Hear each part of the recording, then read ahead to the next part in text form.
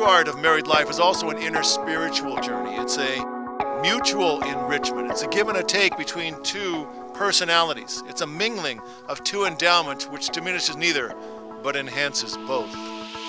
I remember the first few times Charlise hung out with you. She couldn't stop smiling.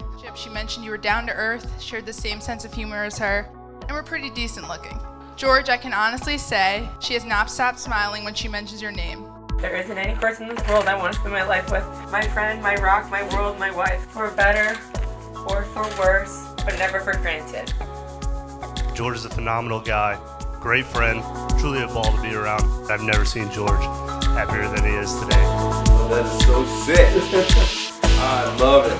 Charlise, you are beautiful inside and out, encouraging, supportive, honest, and one of the funniest people I've ever met. Her humbleness and generosity further intensifies her willingness to give others the world.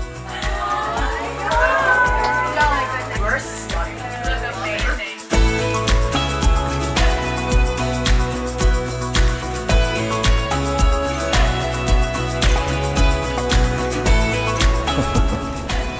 Good Lord. I love it. You look beautiful. Wow. You're beyond perfect for each other in your incredibly less than average lives. The normalcy you bring to your roller coaster of a lifestyle further signifies your humble beginnings. Thank you, George, for making my best friend the happiest girl in the world.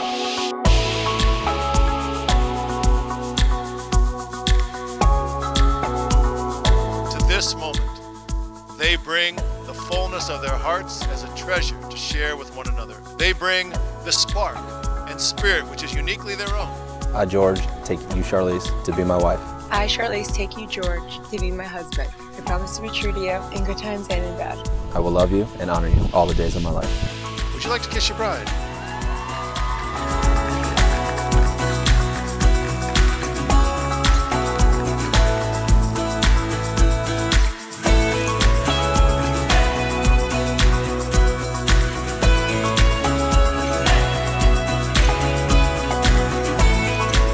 Bring out the best in each other, and as you two begin the next chapter of your life, I wish you nothing but happiness.